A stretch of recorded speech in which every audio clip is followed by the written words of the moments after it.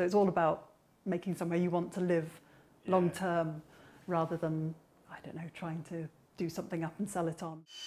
This is BIY, build it yourself. In return, Eleanor got a discounted one-bed flat. The more she builds, the bigger the discount, though she did need some training. We had a team of self-build managers, an architect and a carpenter who trained us, and then we had a lot of sort of mutual skill sharing.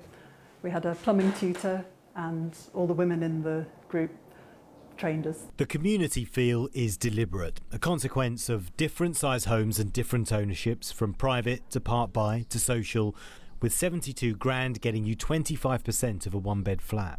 Kareem, his wife and 2 kids have finally moved in, 15 years after he first came up with the idea.